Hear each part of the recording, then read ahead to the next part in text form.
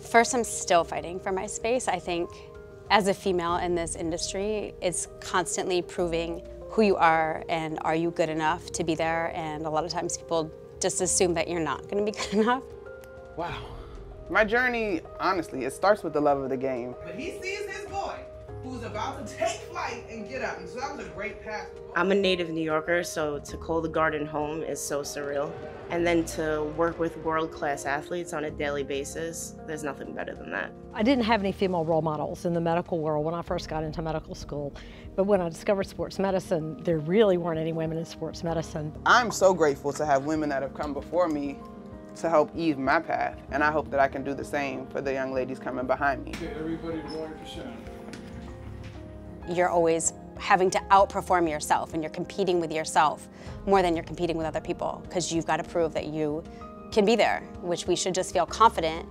And once we are in that role, know that yes, we can do our best, but that we deserve to be there. It's funny, because even now as a woman in this space, I have found myself grappling with this idea of gratitude.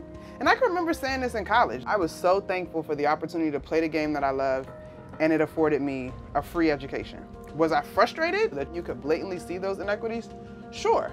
But I also always kind of rested on, I'm getting a free education, like I'm living my dream. And so now this generation has even challenged me to understand that gratitude doesn't mean you can't demand better of a system. All right, 1 minute to the studio. Sports and sports television just reflects society at large. And we've got a long way to go just to achieve equity as a society. I think as a woman, I'm doing my makeup, because if I went on TV without makeup, it would be a thing. The good news is I like looking cute. And if I decide I don't want to look cute, that's fine too.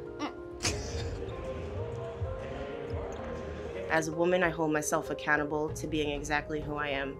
The last thing I want for any young woman is to look in the mirror and think they aren't enough. At the stage I am in my career, I've really begun to focus on mentoring the young doctors coming behind me.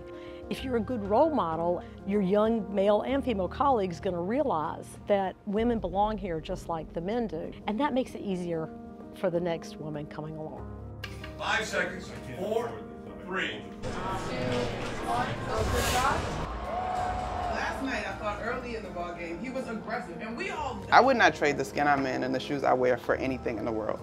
And so I never want that to be viewed as anything that should be pitied. In fact, it is my superpower. And I don't know if it is me being naive. I don't know if it's the filters on my Twitter account. But to my face, at least, I have not had that checkered of a path. Besides navigating the no's that are inevitable and pushing through and figuring out how to be both patient and persistent, outwardly, I've been really, really fortunate to work with people that believe in me, that celebrate me. And so I get to show up and be me, because that's the only person I can be.